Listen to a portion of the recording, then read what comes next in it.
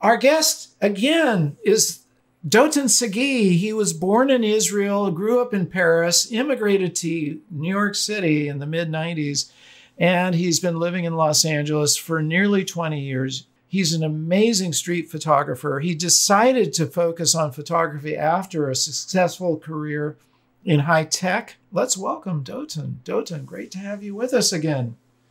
Thank you, Mark. Always a pleasure to be with you. Street photography, the first question, maybe just unfold it. Like, what's your general approach to a street shoot? Maybe, kind of unpack it from. Yeah, and so as you mentioned, this is something I teach in my street masterclass. But the thing that I think there's this myth or sort of romantic idea about street photography that, you pick up your camera, you go down the stairs or whatever, and you're in the street at whatever time is convenient for you, and you start taking photos, and it'll be great. There's so many things that are wrong about that.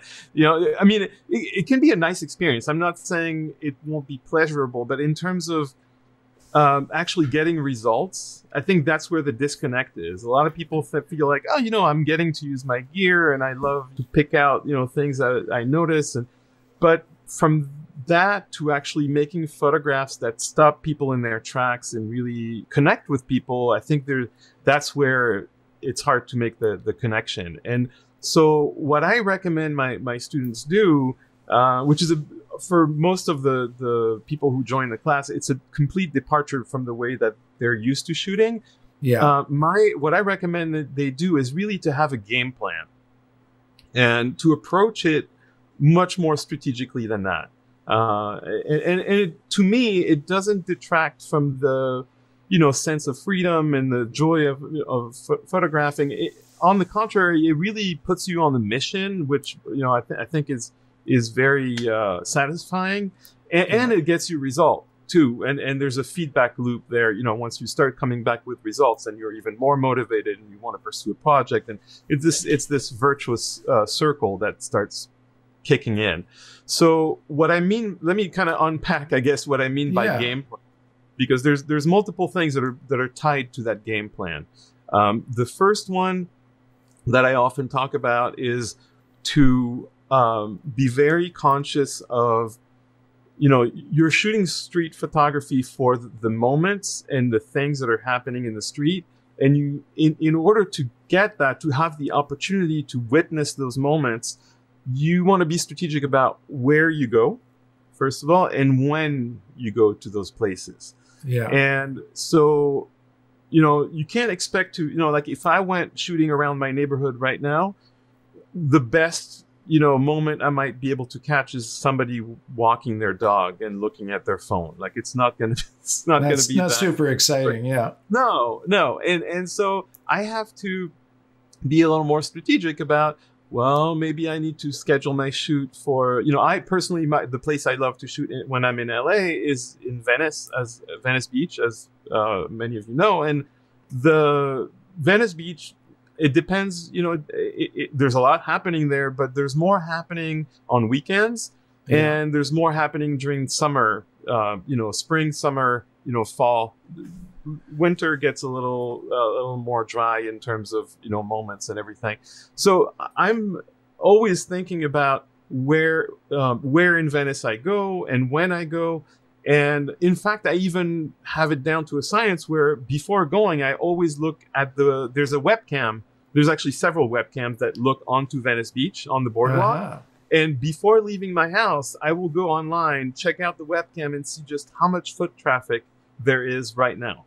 Oh, and I won't go until the foot traffic has picked up, because I know that's when I'm going to get, the best results. So that's the first part of that game plan that I'm talking about, is being strategic about where and when to go, down to, making a little systems for, for you to know, when and where is the right place and time. No, the game plan is super important, because you're absolutely right. If it's just like, hey, I'm going to wing it, and this is going to, that's not how you write a story. You don't wing it with a story. You put an outline there. When I write a book, first thing I do is I write my table of contents, so I know exactly where I'm going with this thing.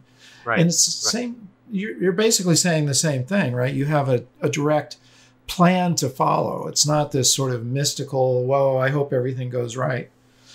Yeah, and I'm not talking about specifically having a picture in mind or a situation in mind, because you can never. That's the part that's really fun, is you never know what's going to happen. Yeah, and you want you. I would say it's actually best not to count on anything, or to anticipate a certain picture that you want to take. Or I think you should have total creative freedom at that point, once you're in that moment that you put yourself where it's going to be busy and it's the right time and the right place. Yeah. The things that I do like to have a game plan about, though, is not so much having in my mind which photo I'm going to take, because that never works, but more so having a plan for, first of all, my camera settings.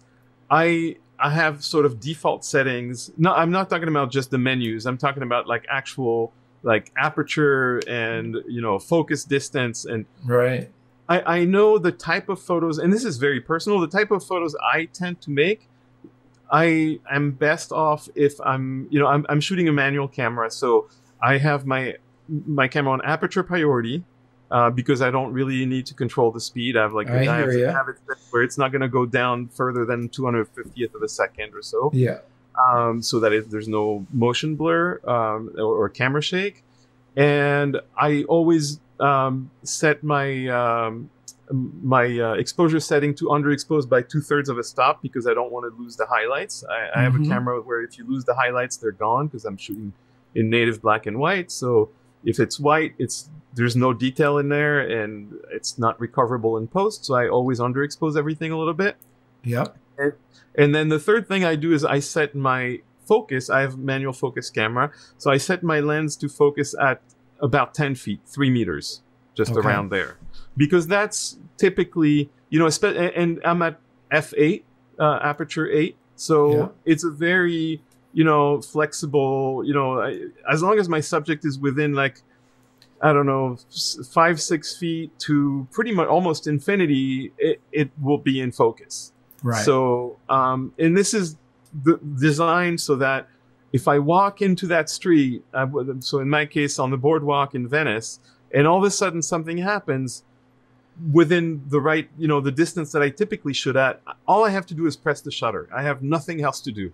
I just frame it, press the shutter, or try to frame it the best I can, press the shutter, and if there's, something really quick that happens, I can catch it. Somebody passing on a skateboard with, pulled by a dog, or any of these things, I can very quickly get it. A woman with a big snake around her neck. Exactly. Yeah. So, and I don't have to start thinking about, oh my God, should I put it on manual mode? And if so, what's the right speed? I don't have any of that. I can just focus on what moment is happening and just framing it, clicking the shutter. That's all I have to think about. So having that, again, it's part of the game plan, starting out with something. Then I can adjust it. I can say, there's this subject. It's not quite, it's a little closer than what I'm usually shooting. So I'm going to adjust my focusing distance, or I don't want as much depth of field. So I'm going to adjust my aperture slightly. So I can make those adjustments, but I have a starting point that I always know that my camera is set at when I start out. And I always come back. If I shoot a scene, I always come back to, okay, do I have it on f8, 10 feet, underexposed 2/3 of a stop, aperture priority? My camera's always there, and I know I can rely on the next time something happens. I don't have to think, is it in the right mode? No, it's always in that mode. And so that's part of the game plan. You guys listen to this, but this is really this is what I consider a really important point with advancing your photography. Bob Holmes says, do not let the camera get in your way. And unfortunately, there's a lot of misadvice out there. Like, you should only shoot in manual mode and blah, blah, blah. That's such BS, because it will get in your way. You're going to miss shots when you're fiddling with your camera. Exactly. Instead of having the camera be a tool that you use to capture that creativity. So I'm with you on that. Yeah, the camera to me has what I love about the way I shoot with this camera, and the way the camera operates is that, and I shoot as you've probably figured out by now and from Marc's intro, but it's the camera is not there. It's basically just me and the subject, and the camera is a complete afterthought. It becomes transparent. It kind of erases itself. And I think that's the best thing the camera can do for you. It really shouldn't be this thing that you're focused on, because if you're focused on the camera, you're not focused on what's happening and capturing what's happening. And I think your subject perceives that as well. You know, if they see you doing this chimping kind of thing and you're fiddling, it sets off a little bit of an alarm, like, you know, what's this guy doing, right? Right. Instead of like, there's another person. In fact, this will be my next question of how you approach people. But we want to disarm anybody getting like, oh, well, who's this dude with the camera and what's he doing with it? And, you know, you know. Right. So that is my next. Oh, sorry. Yeah. No, I think I see where you're going. The you know, approaching strangers is always, you know, challenging because we're, you know, wired, you know, in our DNA to be afraid of strangers. You know, like you know, it used to be that you would approach somebody and they would like chase you with a with some kind of weapon, and you know, so you'd have to like, you know, run for your life. And that happened for hundreds of thousands of years. So we're wired for that. And so it's hard to get over it. But one of the things that makes it easier to approach people is when you project confidence. That you know what you like about, like, what attracts you to them in terms of what you find interesting about them. And you can express that to them in a confident way. I love your hat. I love the way your glasses look. I love your outfit. I love your dog.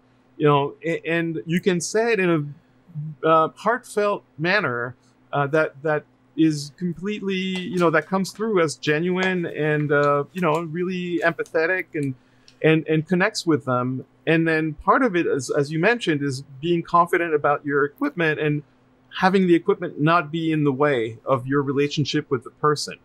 And that makes it a lot easier to photograph them that way. Please subscribe and enable the bell so you don't miss any of our new shows. Like the video and please share it and leave your comments. I love hearing from you. And remember to get out and capture your own images of life.